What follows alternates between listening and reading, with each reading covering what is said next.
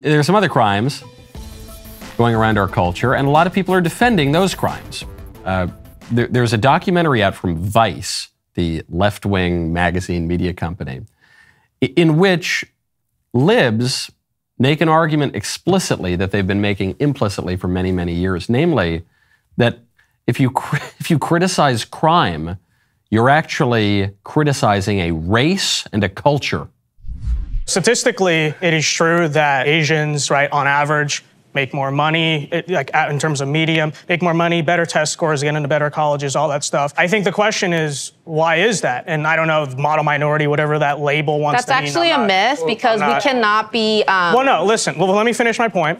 We need to observe what makes people successful and unsuccessful. And I think when you look at trends that are generally true in the Asian community, not of everyone, but are generally true, usually you have families that are sticking together. You have, people are taught to work hard in school, not get into trouble. I think that translates to why Asians en masse are successful. And I don't think you have to be Asian or white for that matter to not have kids out of wedlock, not, commit crime, not cause trouble, whatever it is. It's just a matter of common sense. That's what makes people successful. And if that's so-called assimilation, having a nuclear family, buying a house, going to school, whatever it is, then yeah, okay, call me a pro-assimilation then. I think there's a difference between assimilation and erasure. Yes.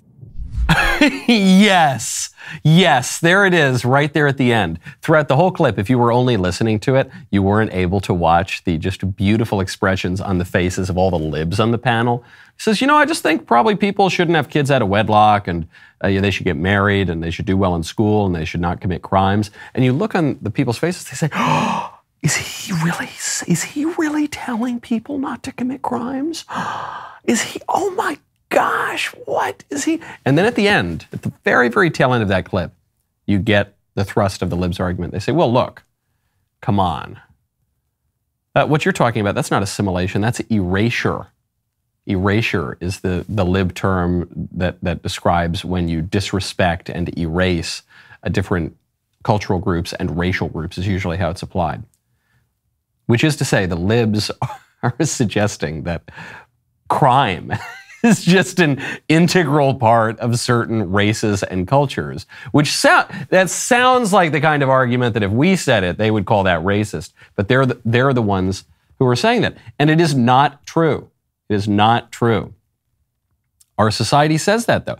Our society says that good culture is a crime and that criminal culture is good. Our society says that people going to Mass with their families to worship God on Sunday, that is tantamount to a crime. It's violent extremism. It's terrorism. Let's go sick the feds on those Catholics. But people who are committing actual crimes, robberies, looting, murder, that's just their culture. And we can't tell anyone that their culture is bad and we need to let them off the hook. And BLM goes and burns the country down for 8 months. Well, let's drop the charges. Come on. Society made them do that. Come on. Actually, we supported it ourselves. We elites running society. That's where we are, completely upside down. Ron DeSantis announced the conclusion of a plan that he had declared a year ago. Ron DeSantis is taking self-government away from Disney. Disney's going to pay its debt. And I think if you remember when we did the initial special session where we set the sunset date, and we knew we'd have to deal with this. I always said that they're going to come in and we're going to figure out the best way to do it.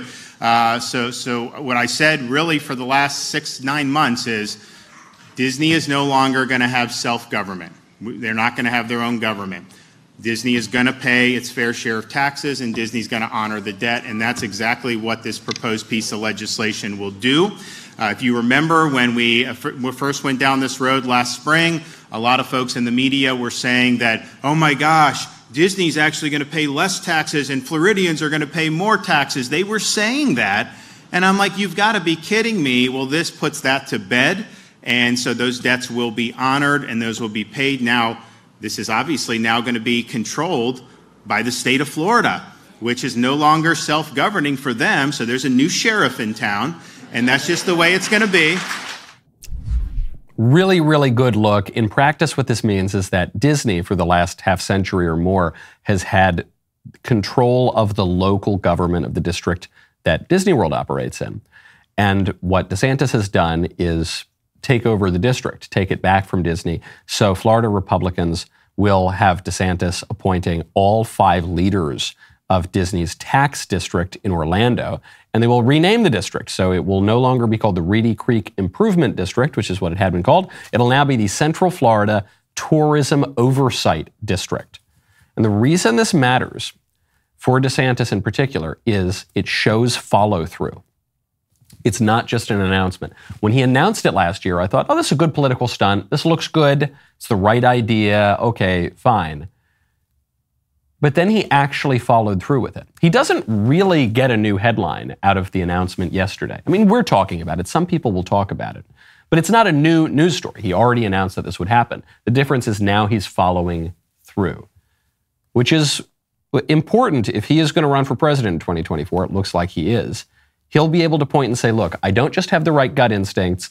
I don't just come out with big announcements that grab headlines, but I actually follow through with them. You can trust me to do what I am promising you that I will do. The other reason that this looks really good for Ron DeSantis is it shows that Ron DeSantis's conservatism is a conservatism that is much more comfortable wielding state power than the conservatism of many of the squishes in the party.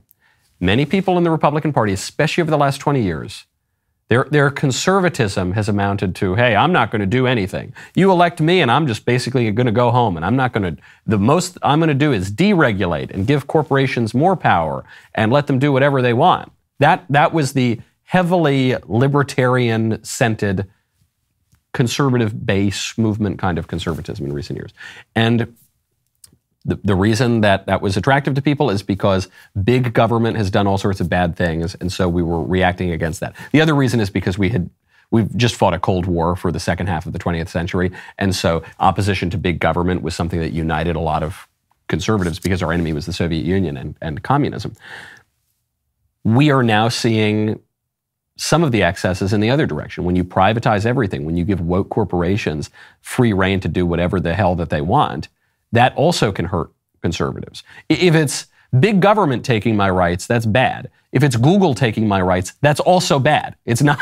If it's Disney transing my kids, that is just as bad as if Dr. Fauci were transing my kids, or Rochelle Walensky, or who's that guy, the guy who is the assistant health secretary, Richard Levine, that guy. It's just as bad. I don't care whether it's a public or allegedly private entity transing my kids. All I care about is, are my kids being transed? Are my rights being taken away? Is my way of life being upended? And a lot of conservatives, they're not there yet. They don't quite understand how to articulate why it is a good thing sometimes to wield state power against woke corporations. Ron DeSantis can do it. He can articulate it, and he is actually doing it. And the other Republicans who want to look good coming into 2024 are going to have to get on the stick. The rest of the show continues now. You don't want to miss it. Become a member at dailywire.com/Knowles. Use code Knowles at checkout for 2 months free on all annual plans.